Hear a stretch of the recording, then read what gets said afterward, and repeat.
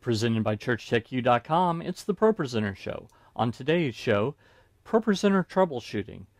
How do you solve the problem when the audio that's coming from the audio bin abruptly stops when slides change in your pre-service loop?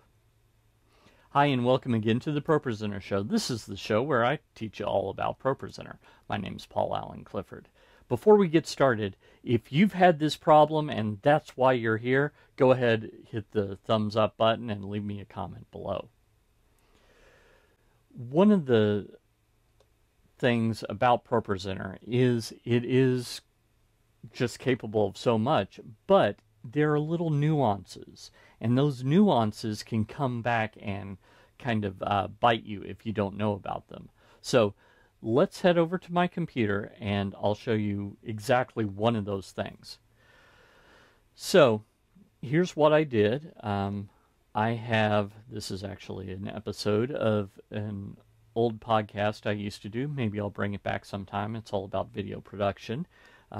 Before people really knew me for doing ProPresenter tutorials, I did have an audio podcast about video production. So anyway, let me go ahead and I'm going to start this bad boy up, and you can see that it's playing along here. Everything's cool. Now I go into my pre-service loop and watch. The second that I hit this is going to stop. So, and it stopped. Well, no problem. If I hit it again, okay, it's playing along. All is well until I go to the next slide. So what's going on there? Why is it that every time I change between slides, the audio from my audio bin just goes away? By the way, this would still be the case if you had an action to play audio from your audio bin. Either way, this would have this problem. And the reason why is because you're probably doing this the way that I've advised you 100 times. And there's a good reason why I've advised you to do that. Normally, what you want is as soon as you got off of this pre-service loop and you started this, notice how this doesn't stay in the background. That's because this is a foreground, and foregrounds only last as long as the slide that they're on is on. So how do you solve this problem? Well, there's a couple of ways to do it. I think the way that I'm going to have you do it, this is going to be the most flexible for having exactly the same situation. So what you're going to want to do is on each of these slides, instead of having them as foregrounds, now you could right click and go down to media action behavior and change that to background, and that would solve it. But here, let me show you what happens if this is a background instead of a foreground, and then you go down to the next element. So let me click on that again, and now I put this in, and I could solve that with an additional action that would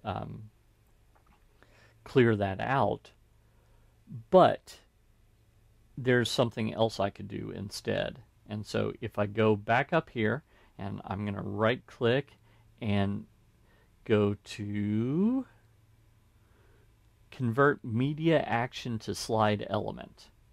So when I do that and I select this, then I go down here,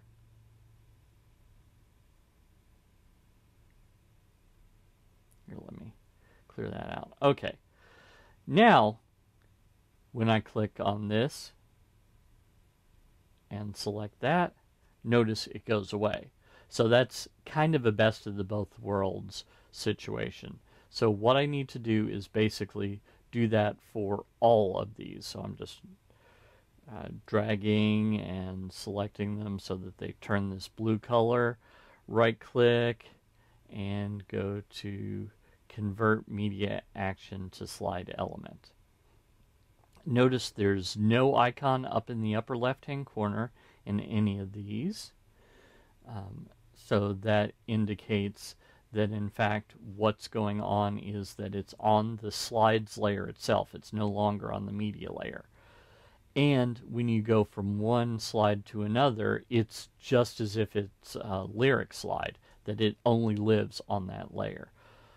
Let me show you exactly what I mean. So we go into edit slide here. I could have also clicked up here, and when I click on this, notice that down here I have it, it's up here. It's on the slide itself. So this works best with still images. So if you wanted a background, that would be different, but better to do this with still images if you want to have those just one image per slide, and you're good to go that way. We go back to show from the perspective of the congregation, it's the same, but now when I click on my MP3, notice that that's playing here, and when I go on, notice it continues to play. So it's kind of hard to see down here, but it is continuing to play. So that is how you do that, how you can have the media bin, or the audio bin rather, continue to play audio while you switch between slides with the pre-service loop, and probably the easiest way to do that in ProPresenter 7. If you like this content, I bet you'd like my Pro 7 Quick Start course, so head on over to TDM.fyi/Pro7Quick. Just sign up right there, and I'll get you a login to that course for free, and you can just take it at your leisure and get up and running really fast with the basics of ProPresenter 7.